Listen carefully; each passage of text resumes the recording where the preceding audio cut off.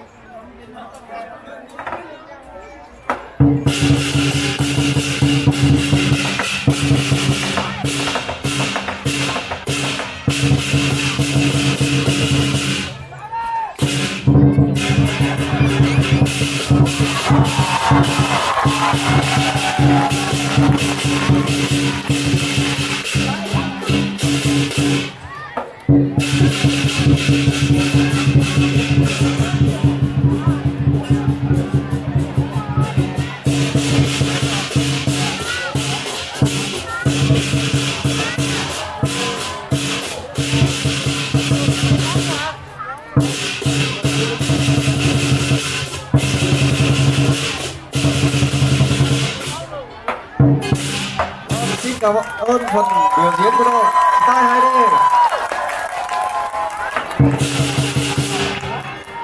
Và xin mời đội tay 2D chúng ta.